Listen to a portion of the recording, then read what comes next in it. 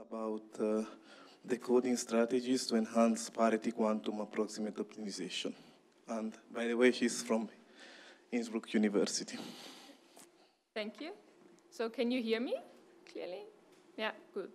Okay, so yeah, I will present to you my work about decoding strategies to enhance Parity Quantum Approximate Optimization, which I do during my PhD at the University in Innsbruck.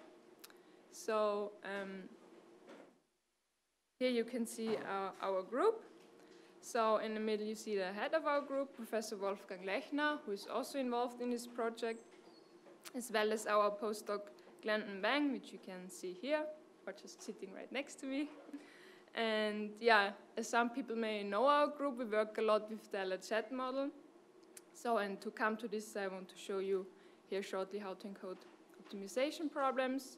So here you see Hamiltonian and the 2D qubit arrangement. So the circles are the qubits, and the connecting lines, so the edges are the interactions, where the interaction strength is Jij is where the problem is encoded.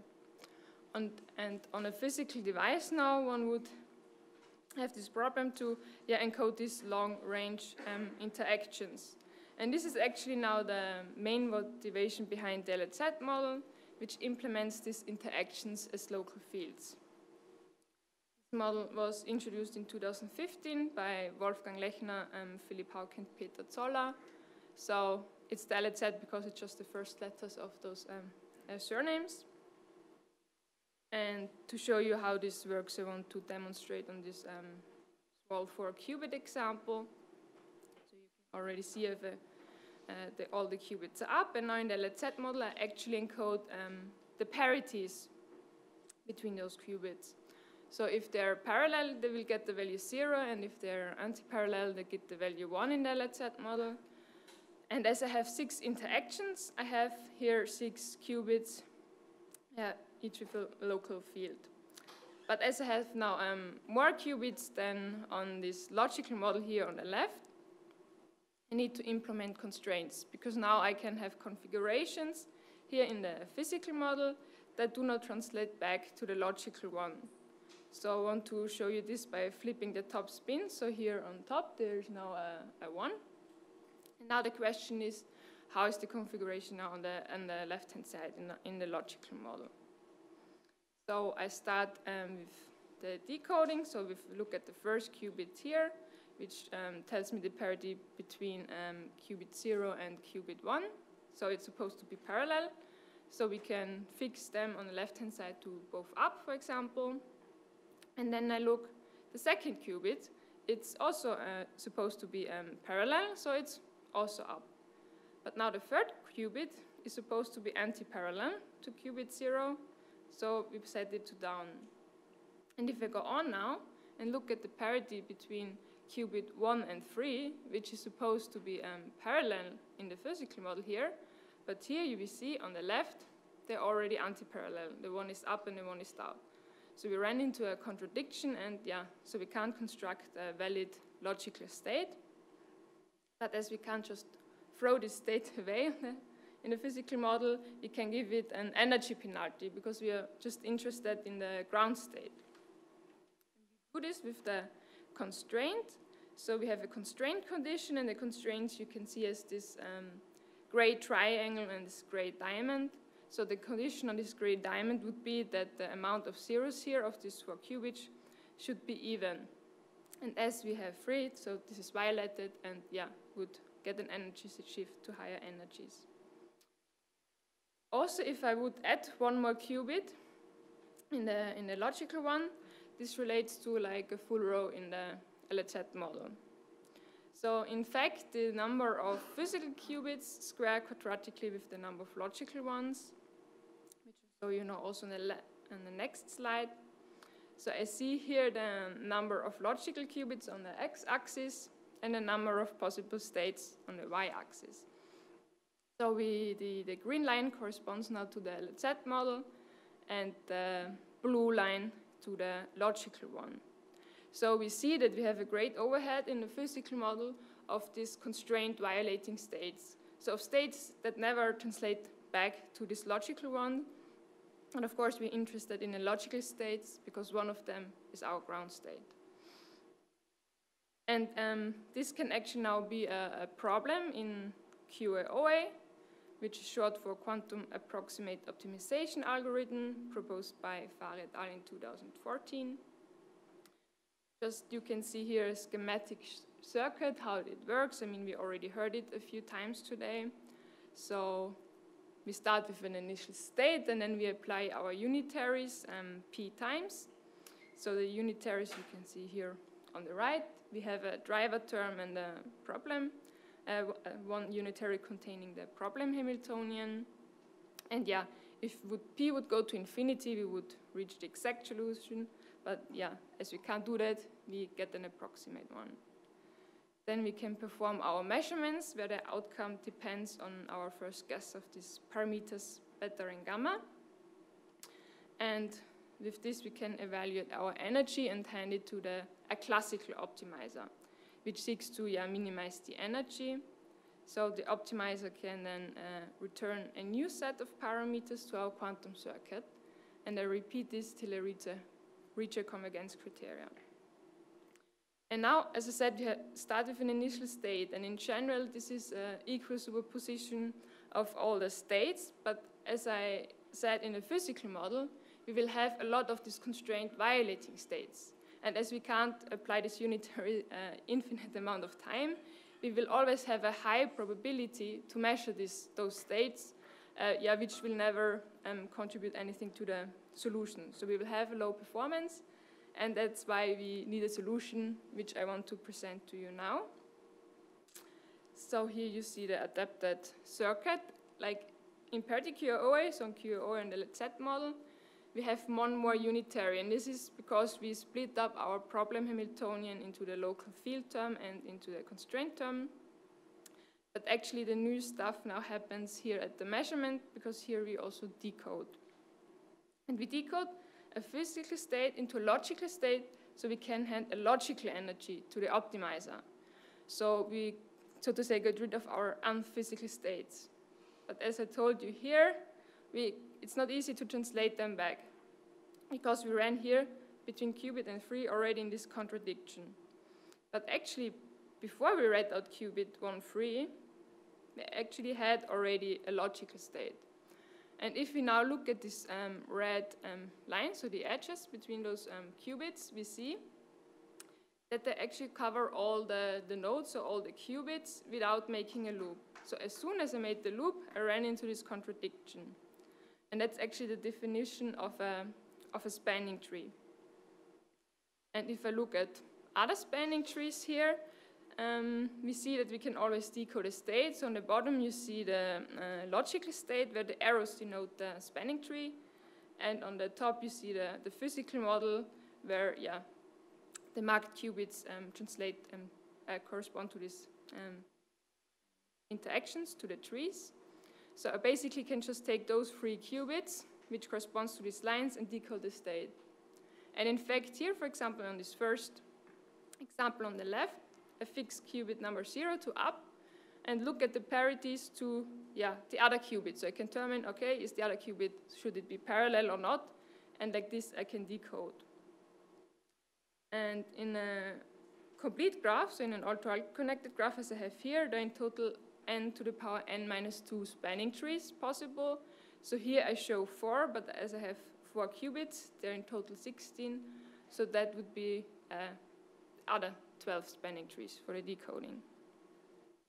Also, I want you to see, if we focus now again on these 4 big examples on the left, that the decoded states, they are not always the same. So you see in the first one, the third qubit number 3 has a downspin, and the other 2 in the middle, they always have upspins. And this is because my physical state violates a constraint. So if I have a constraint violating state, all these spanning trees could return a different logical state. But if all the constraints would be fulfilled, all the spanning trees would give me the same logical state. And with this information, I can show you how we construct now a new objective function. So on the bottom, you see this physical state we want to decode, and now we just consider physical qubit that correspond to spanning tree in the logical model. So for example, we take those 3 qubits, and then we can construct our logical state like this. But of course, we can take more of them. So for example, we'd also take a second one. So we have 2 spanning trees and 2 logical states. And then we just take the average energies of those states to calculate the energy like this. So in these examples, we would just add those 2 energies and divide it by 2. And now I already want to show you our results. So you can see here that on the x-axis we have the number of logical qubits, and if I have 6 logical qubits, I also take 6 spanning trees for the decoding. And on the y-axis, see on the left plot, we have the residual energy, which is calculated like this. So the measured energy minus the ground state energy, and then the maximal minus the ground state energy. Like this, a low energy value, so the values go then from 0 to 1, and a low value is preferable. Also on the right plot, where I have 1 minus the success probability. And the blue line you can see here corresponds to the parity QoA. So you can see it really rises fast to the value of 1, which is bad. But with the decoding, which is the orange line, I actually get really good results. So we could improve it.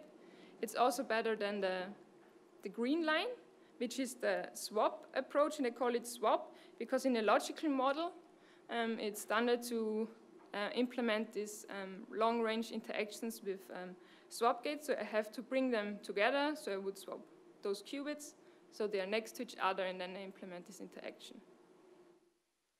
In this case, it doesn't matter because I have an ideal circuit, but now I introduce a depolarizing noise to our 2 qubit gates. So now it matters how many CNOTs I use.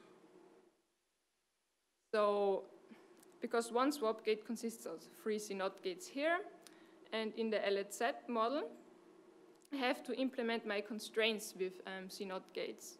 So a 4 qubit constraint would be implemented with 6 CNOTs, a 3 qubit constraint with 4.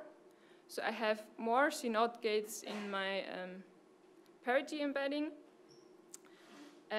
But still, as you can see, this orange line, so the parity with the decoding, already has a higher success probability that already with 10% noise, it's as good as the one with the swap approach with 0 noise. But this is done with 6 logical qubits, so 15 in the LHZ, so exactly the size you can see here. So I wanted to make a different comparison with modular parity QoA. So this was actually published, I think, about 2 weeks ago from some people of our group. And there you actually start from a constraint fulfilling state, and then you apply a driver that only introduces transitions to other constraint fulfilling states, so that I never leave my constraint fulfilling subspace to non-constraint fulfilling ones. And I do this by introducing so-called driver lines. So here we see the LHZ model, and one line here, that is driver line, the purple one goes for all the qubits with the number of 5, and the orange one goes for all the qubits with 4 in it. So that are the lines, and the driver term is just the sum of those lines. Like this, our model is equivalent to the swap approach, so this would all be equivalent. That's why here with 0 noise, this bar here starts at the same point, but as soon as I apply the noise, we see the difference. Again, I have more CNOTs in the blue approach, or in the parity, than in the swap approach. But I see when I use the decoding, I'm very stable to noise. So with this, I can summarize it now. I showed you how to do the decoding and to construct the new objective function. So we could improve parity QoA with it, and we also show better performance than the swap model, at least with small system sizes. But we are also more stable to noise if we use modular parity QoA. So now I'm open for questions. Thanks.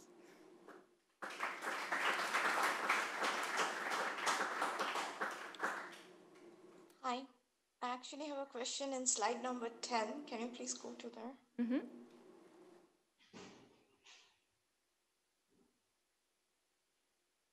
Yes, this one? Yes. So in the last place, you are taking this EL alpha beta gamma. And why did you come up with this formula? What is the objective? Because now we have several logical states now that correspond to one physical one. So then was the question, which energy should we take? So we could also take the minimum energy, but as we just look at the small problem size, we thought it's not such a nice comparison as well. That's why I decided first on this on the average. And I actually also have another question that I actually had from yesterday. Why would somebody choose a parity qubit instead of a normal qubit? This is because, as I had it in the beginning, that implementing these interactions, especially this, if qubits are far away, is not possible in a physical device. So we are limited to the connectivity of this of the physical device. And with a parity qubit, I just need local fields, and the qubits with the constraints, I just can implement CNOTs with the neighbors. So I'm very independent of the hardware I use. Thank you. Yes.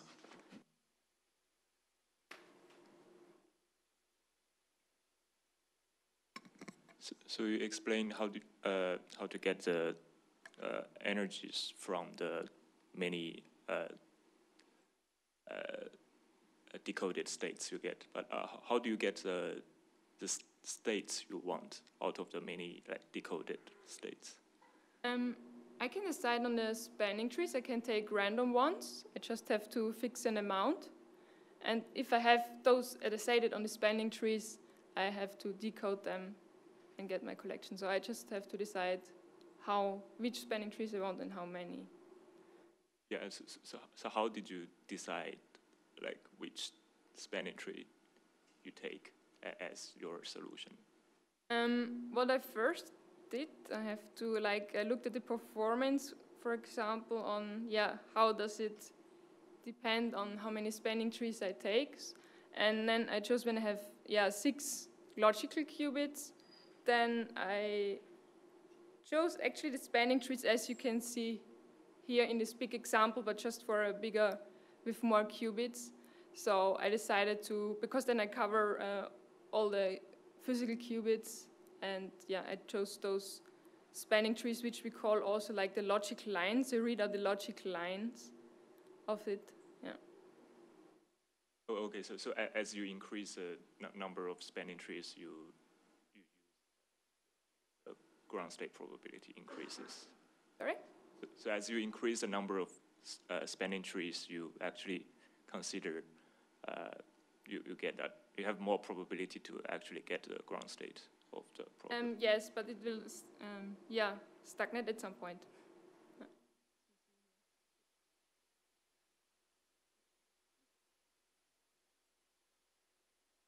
Okay. Are there any other questions? Yes.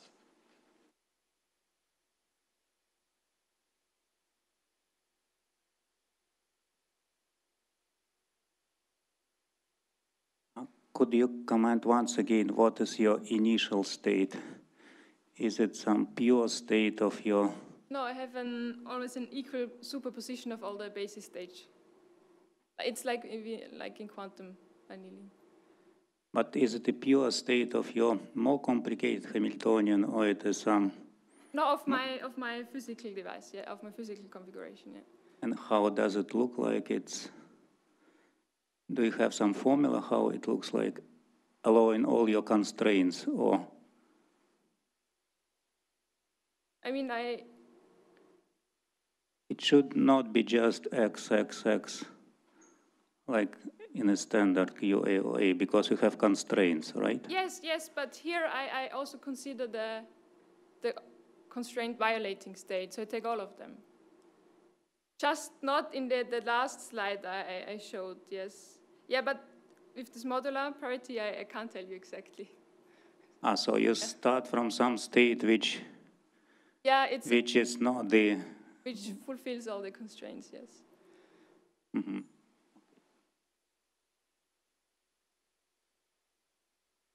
Okay, are there any other questions? If not, we can thank